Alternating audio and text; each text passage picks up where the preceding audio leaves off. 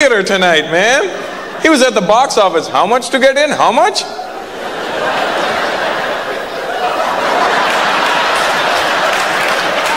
Wow.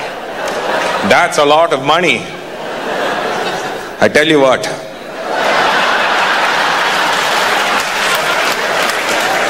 I've got this goat. We can't help being cheap, man. It's in our blood. When my dad first moved to Canada, he couldn't get his head around the idea that he had to pay the price for whatever he saw. He's trying to bargain everywhere he goes. He'd pull up for gas in the early 70s, man.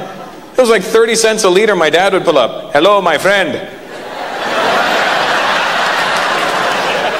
Listen, I see it says 30 cents a liter.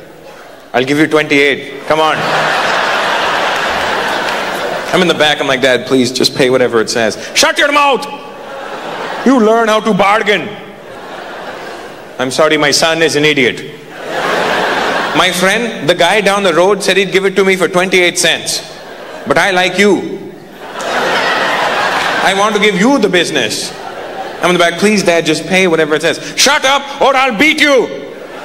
Somebody gonna get hurt real bad. You gotta go out there, man. Get around the world, see stuff. I went to South Africa. You know what freaked me out? There's Indian people there.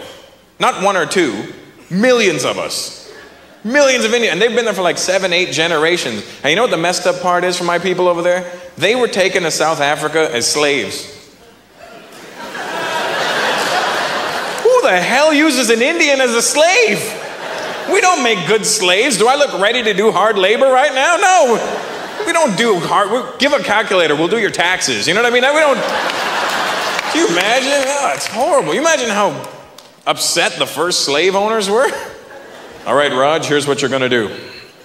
Get in that field and pick that cotton. No. No, I can't do that. This is not good. No. Let me tell you what we'll do.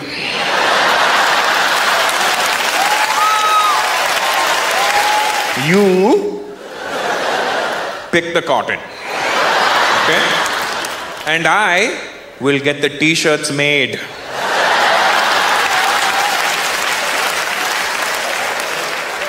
And together, we can wholesale it.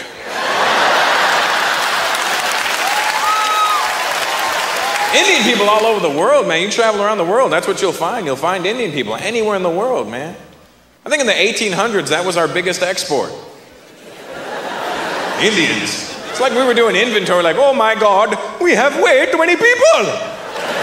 Quick, you get on that boat, you go to Guyana, you go to Trinidad, you go to East Africa. We'll all meet in North America. It doesn't affect me. I got bigger things to worry about. I got to worry about arranged marriages. You know what I mean?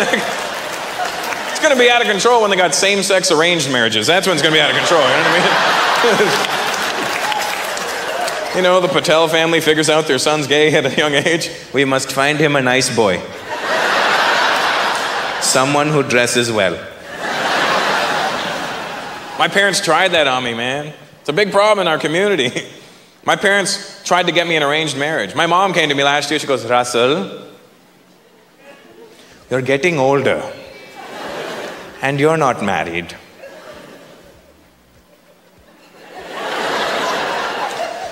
What if I bring some nice girls home for you and you see what they're like?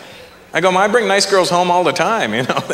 They just leave in the morning, you know. That's a nice girl, you know. My mom wanted to pick my wife. I wouldn't let my mom pick my clothes. You see my mom walking in with this girl? I know she's a little big now, but you'll grow into her. And just for the record, folks, I need to let you guys in on a secret. Indian people, we know what we sound like. You know what I mean? We know what the accent sounds like. We don't actually need you to remind us, all right? We know it's not a cool accent. You know what I mean? You're never going to see 2 Indian guys in a club going, hey man, don't we sound cool? We know what it sounds like, but we know the Indian Accent's limitations, you know? We know what it's good for, what it's not good for, you know? It's not good for meeting women. We know that. You know, it's not gonna help you when it comes, hello, baby. You're not gonna get any action. But you know what the Indian accent is good for? Cutting tension. You got a tense situation, pop in the Indian accent. Tension's gone. Picture a serious courtroom drama. Your Honor, my client would like to plead